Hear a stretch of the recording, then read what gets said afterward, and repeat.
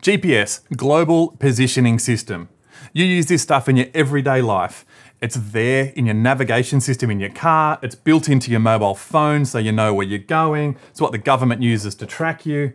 But what we're talking about today is using GPS as a speed input module so your engine management system knows how fast you're going.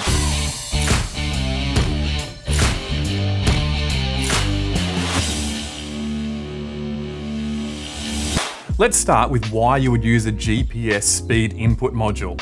So if you've got a Haltech dash, Haltech ECU, if you've got another brand of dash or another brand of ECU in your car, but you don't have a speed input coming in from a drive shaft speed sensor or a gearbox speed sensor, the GPS module is exactly what you're after.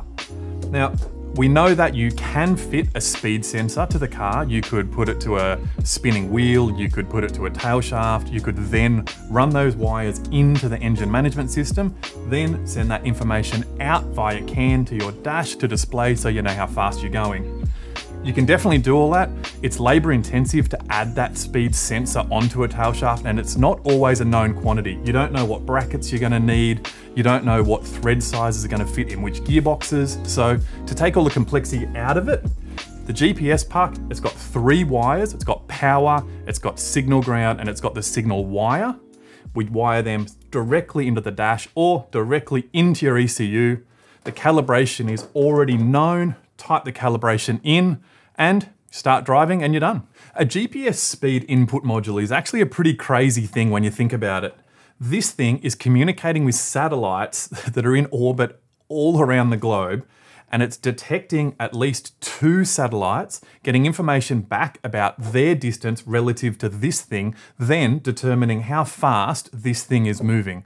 And it's doing that at an update rate of 10 Hertz or 10 times a second. It's pretty crazy to think what's actually happening in this tiny little box. Now let's get to wiring it into your dash or into your ECU. So the parts that are supplied when you buy the GPS puck are the main body of the thing. It's got a Deutsch DTM3 series connector on it. It gets supplied with the mating connector. That's also DTM3. This one's the one that's got the female pins. This one's the one that's got the male pins. It comes with the GPS antenna with a length of cable on it. So the idea here is that the GPS puck will be mounted near your dash or behind the ECU.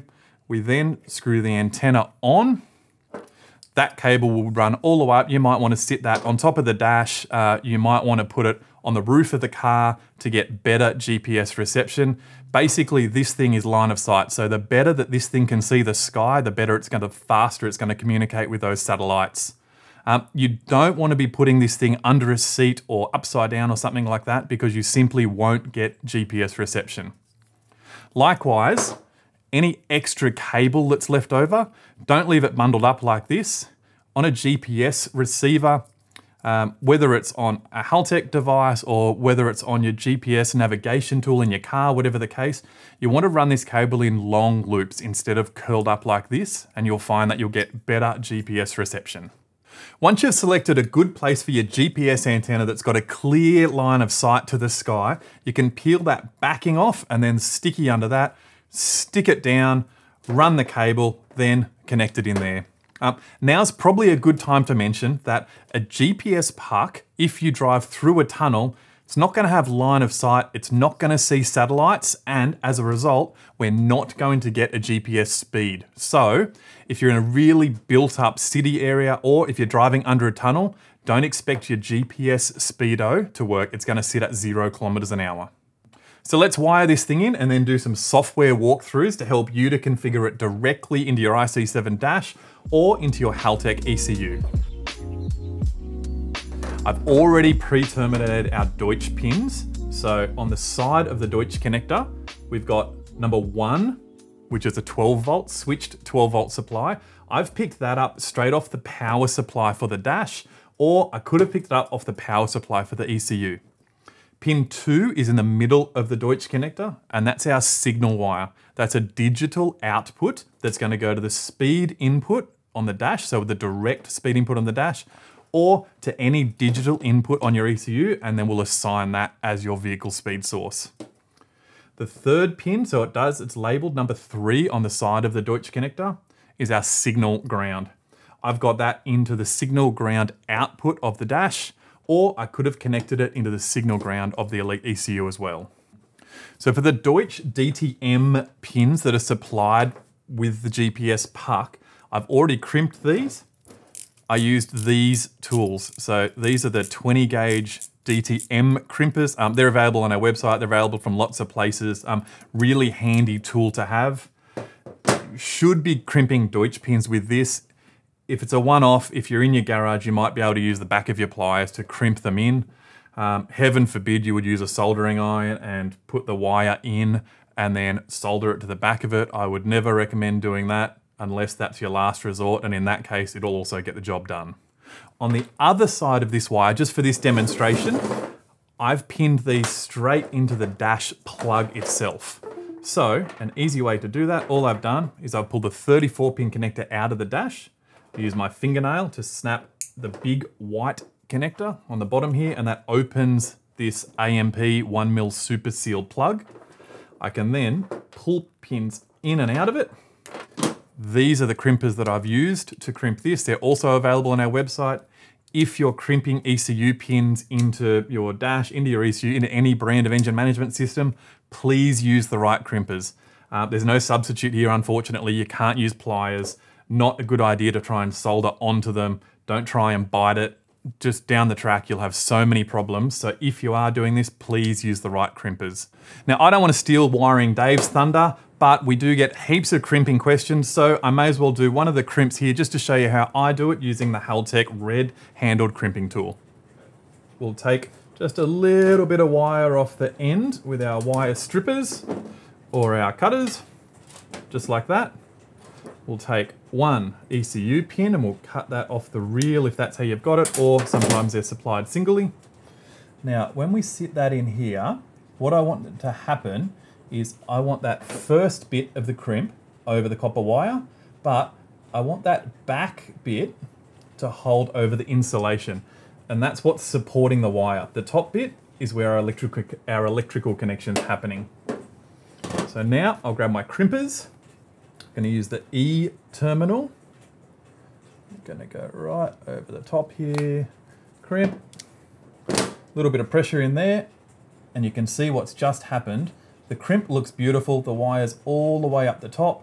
Now all we have to do is crimp the back section, which holds the support of the wire, and we're done. So, grab that, we slide it in there. There we go, and that's our crimp done. So if you strip the right length off the wire, if you crimp onto the insulation with the back side of the pin, if you use the right crimpers, there's absolutely no reason why you'd be wrestling to get this pin into your AMP 1mm connector. It should be a seamless effort. If you're having problems getting the pin in, pull it out, have a look at what's going on, check over your crimps, start again, re-crimp, get it back in, should slide in effortlessly.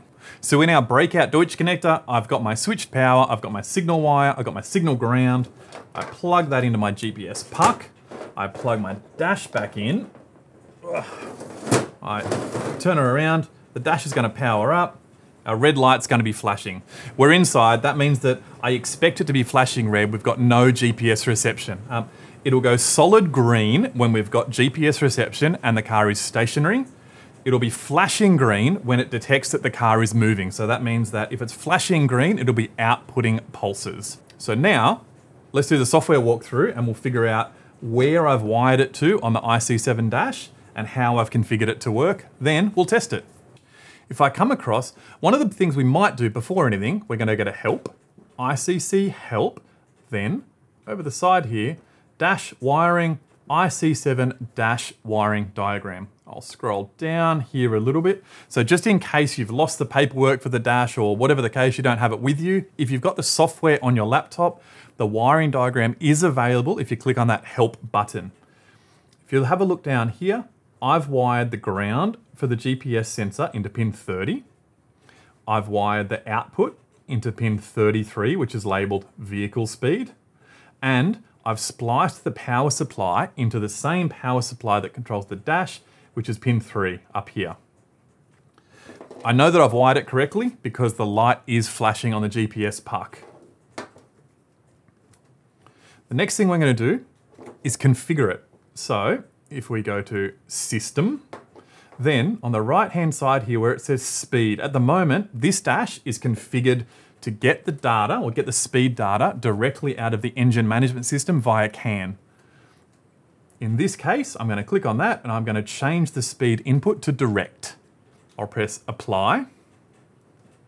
Then I'm going to come down here to Channels. I'm going to search for Speed. Speed from direct input. Select this one. And I'm just going to make sure that down the bottom here, speed calibration, using Haltech GPS speed input. That's ticked. So what that's done is that's selected a calibration in the background, which is telling us that the dash is expecting 5,000 pulses per kilometre in order to give us a reading of 60 kilometres an hour. So that's our calibration speed and that's our number of pulses. So that's done. I'm now going to go send to dash. Down the bottom, you can see it's sending that information into the dash. Once that's in, all we need to do is go for a drive. We need to get some GPS reception and we need to verify that it's working. But sometimes even that's just a little bit too complicated. So there is a nice simple way to prove that what we've done has just worked. All I need to do is hold the GPS like this. There's a button on the back of it. The easiest way to get to it, if I just gently squeeze the puck front and back, 1, 2, 3, it puts it into like a test mode. And what you can see now, our speed input on the dash is showing 60 kilometers an hour. It's in the test mode and it's outputting 5,000 pulses per kilometer right now. It's showing 60 k's an hour. I know that it's working. Lucky I got my wiring right. That would have been awkward. The setup's done. This thing is ready to mount the GPS puck and be on your way. To get it out of the test mode, all I'm going to do is power cycle the ECU, or we could unplug and plug the GPS puck back in. So off, back on again. When the dash powers back up, we're going to see the speed in the bottom right-hand corner here is at 0 kilometers an hour, and that's going to tell us it's come out of test mode. But that's not the end of this video. Let's take the speed signal out of the dash. We'll now put it into our Elite 2500 series ECU and show you how to configure the software to wire the GPS puck directly into the ECU. While I've got the IC7 software open, I'm going to go to System. Then I'm going to change my speed from direct back to ECU. I'm going to press Apply. Then I'm going to send that into the dash. Remembering that I'm about to pull the speed pin out of the dash and I'm going to wire it directly into the ECU. Then we'll open our ECU software. So I'm going to pull my USB cable out of my dash. I'm going to put it into my Elite 2500. Look how fast that goes online. Oh, makes me happy every time still, probably into eternity on the Elite platform, how quick it goes online. So now I'm going to go speed, vehicle speed. I'll right click, enable vehicle speed. I'm going to enable a drivetrain sensor. Perfect. Drivetrain sensor. So I'm going to set the calibration speed to 60. Drivetrain pulses per kilometer. Off the instructions that are included with the GPS puck, it tells me to type in 5,000 pulses per kilometer. Down here, I can set up an input. I'm going to make it B7. The reason why I'm choosing B7 for this demonstration is because I know that 7 is the top right-hand corner of the ECU connector. It's a really easy pin to slide in and out, especially if you've got a really heavily populated ECU connector, so that might work well for you as well. Okay, then we've got some settings here, which I'm going to read just straight off the instructions. Edge select, falling. Sensor type, Hall effect, pull up, disable. Okay. Up the top here, my thing's flashing, so it's telling me to reset the ECU, so I will do that. I'm then going to bring up a speed channel in the software, so I'm just going to type in speed, vehicle speed. Okay, at the moment it's at 0.0. Now I'm going to leave the software open, seeing here that B7 is the connector I'm looking for, so I'm going to turn everything off when I'm working on any of the wiring stuff. I'm going to pull the speed pin the signal pin out of the connector. That was for the dash, and I'll plug that back in. Then, sorry if it's a little bit noisy, I'm gonna pull pin B7 out of my ECU tester. I'm gonna put my GPS puck straight in. Slides in nice and easy because all the crimps are really nice. Turn everything back around, turn our tester back on. In the software here, I'm reporting 0 kilometers an hour. 0 kilometers an hour on the dash as well. If I put this into test mode again, so I'm just gonna hold that in the middle. The light stopped flashing. In my Haltech software, I'm displaying my 60, close enough, 60.4 kilometers an hour. On my dash, I'm showing 60 kilometers an hour. So now what's happening is the signal is going from the GPS receiver into the ECU, out of the ECU via CAN, into the IC7 dash, showing 60 kilometers an hour. You can wire it into your ECU or you can wire it into your dash. Personally, I like putting it in the ECU if you have the option to do that, because now that I've got speed in the ECU, I can use that channel for idle control functionality. I can use it for things like gear detection, and I can use it to tune against. So I might want to set up a speed limiter or at 110, 120, 160 kilometers an hour. That information into the engine management system is super handy to tune against. So into the ECU if you can. If you've run out of inputs or if you don't have a Haltech ECU in the car, into the dash and she's away. And that is how you install a GPS puck into your IC7 dash or your Elite Series ECU. Look, the beauty of these instructions is that they work for all cars because the calibration is exactly the same. So it doesn't matter if you've got an MX-5, an RX-7, Evo, Daihatsu Charade, you're going to use the same calibration, the same wiring technique, and the same inputs. Even if you've got a boat or an aeroplane, something like this, to get out GPS speed, this is the way to go, nice and easy. As always, thanks very much for sticking to the end. My name's Scott, catch you next time.